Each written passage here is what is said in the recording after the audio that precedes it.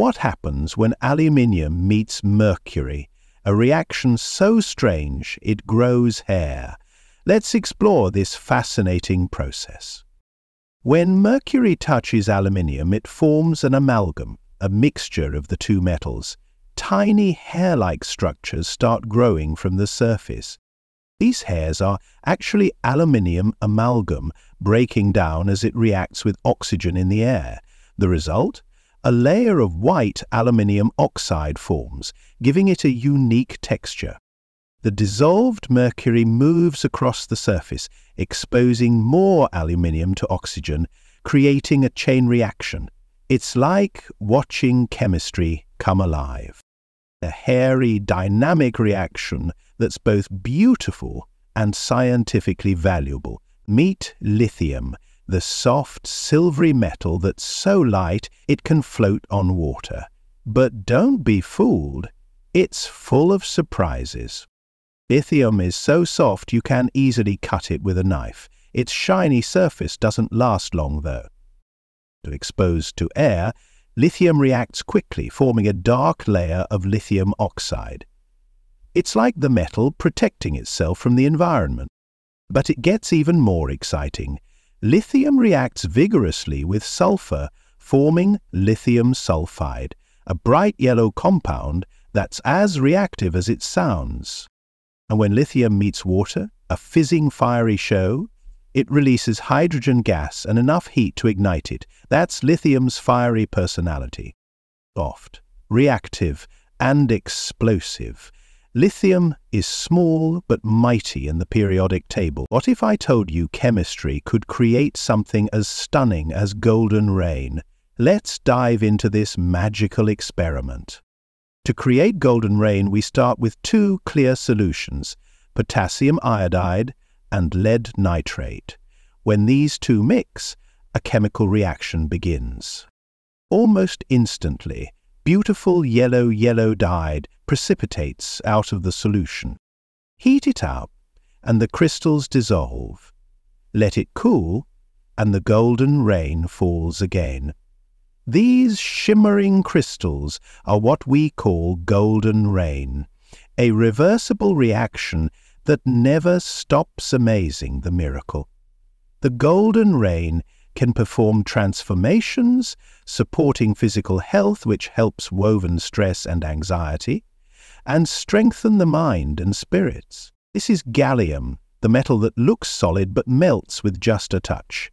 Let's dive into why it's so fascinating. Gallium melts at just under 30 degrees Celsius, which means it turns from solid to liquid in the palm of your hand. It's like magic, but it's pure science. Gallium is soft, silvery, and non-toxic, making it safe to handle. But don't be fooled, it can do some real damage to aluminium. When gallium meets aluminium, it seeps into the metal, weakening its structure. Over time, it destroys the can completely. That's gallium for you, gentle to humans, but deadly to aluminium. From melting in your hand to wreaking havoc on aluminium, gallium is one of the coolest metals you'll ever see. What's cooler than oxygen? Liquid oxygen. Let's explore its fascinating properties. At -183 degrees Celsius, oxygen turns into a pale blue liquid. This extreme cold gives it some amazing properties. Did you know liquid oxygen is magnetic?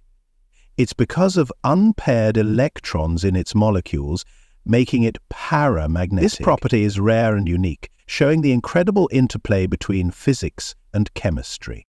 Science meets everyday life. What happens when aluminium meets bromine? Let's find out in this explosive reaction. Bromine is a highly reactive liquid. When aluminium, a reactive metal, is added to it, the reaction is instant and exothermic, releasing intense heat and light. That's chemistry in action. The result? Aluminium bromide, a compound formed as aluminium donates electrons to bromine. It's a classic redox reaction. A spectacular display of chemistry's power. Aluminium and bromine, two ordinary elements one extraordinary What reaction. happens when metals meet water? Let's find out with lithium, sodium, potassium, and calcium. Lithium. It reacts slowly, releasing hydrogen gas and turning the universal indicator blue. That's because it forms an alkaline solution, lithium hydroxide. Next, sodium. It reacts faster, skimming on the water's surface, while also turning the indicator blue. The product? Sodium hydroxide. Now, potassium. This one reacts explosively, even catching fire.